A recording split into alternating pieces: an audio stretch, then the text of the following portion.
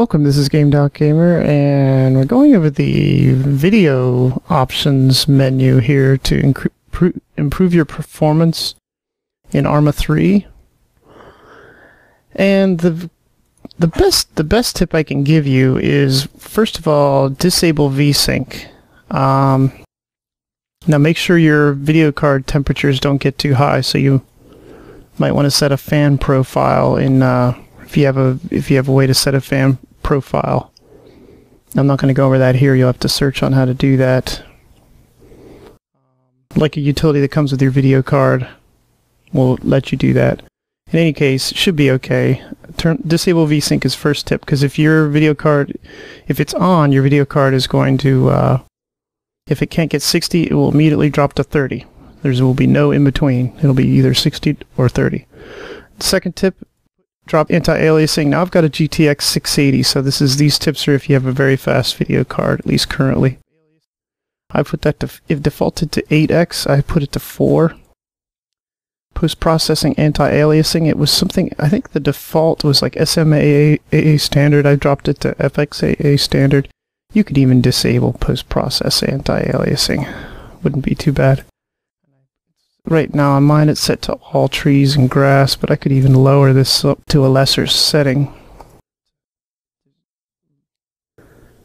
Alpha to coverage. That's not anti-aliasing though, that's alpha to coverage. You use alpha of the texture as a coverage mask for anti-aliasing. So that'll improve the anti-aliasing. This may also help performance quite a bit post-processing. The depth of field blur. I hate blur. I don't understand why anyone wants it in a shooter, especially you're in a multiplayer game. Just disable this crap. Now, there may be some cases where you want it on, but disable. Stand HDR. I just left it on standard. Anisotropic filtering. It doesn't say if this is 16 or 8. I just put it to very high.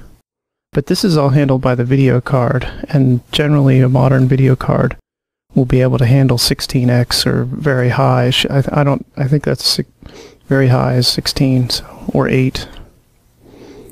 Generally that's not going to hurt performance much. And that's it. I mean, dynamic lights, I didn't even play with this yet. I could lower it to high if I was playing more at night, or I think that's more for nighttime play, I'm not sure. And there it is. You know, if you have a lesser card than the GTX 680, most of you probably do, hit auto detect and start lowering your settings. Vsync is probably the most important. Then the post-processing anti-aliasing, you probably want to do that next. Then drop anti-aliasing to 4, or you know, even disable it if you have to. And disable post-processing. That's my quick tips. I'm sure there's more advanced ones out there. This is a good starting guide. This is just what I did. Also, make sure your texture quality, if you have like a 1 GB card, I don't know what these demand, these settings. It doesn't tell us, unfortunately, in the menu. But if you're getting like occasionally choppy performance, that you're like it's loading textures for an area, try dropping this texture quality down. Objects quality, this is the next one, the quality menu. Terrain quality, I lowered these a little bit. Shadow quality, that's a big one. It was at high, I put it to standard. Cloud quality, I think it was at ultra when I put it to very high. Terrain, I have it high.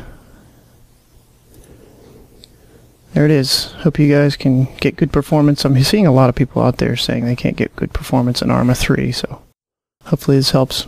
Thanks. Thanks for watching. Check out the ARMA 3 vids in my channel. Whole lot in there. See you next time. This is Gamer.